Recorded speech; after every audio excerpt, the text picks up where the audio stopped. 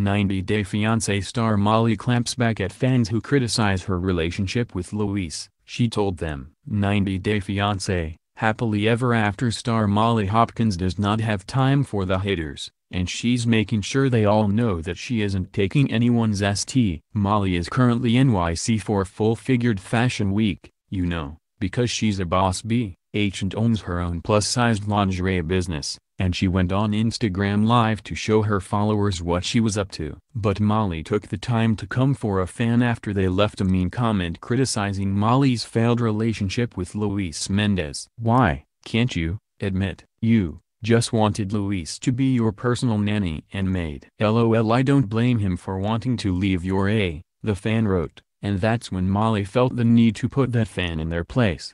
Let me tell you something. I didn't want Luis to be no kind of personal nanny and maid. I got money to hire my own st. Molly said. Don't talk to me about nothing. You don't know me. You need to get off my Instagram with your talking.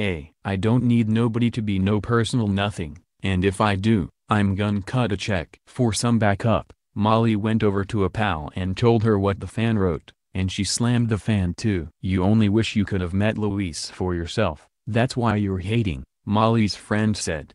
Molly and Luis met while she was on vacation in the Dominican Republic, and she brought Luis to the United States so that they could get married and start their lives together. But it wasn't all wedded bliss, and Luis was constantly frustrated because since he couldn't work until he got his green card, all he did was clean and cook and watch Molly's young daughter Kinsley while Molly was at work all day. They unfortunately could not make their relationship work, and fans will get to see what led to their divorce during the current season of 90 Day Fiancé, Happily Ever After.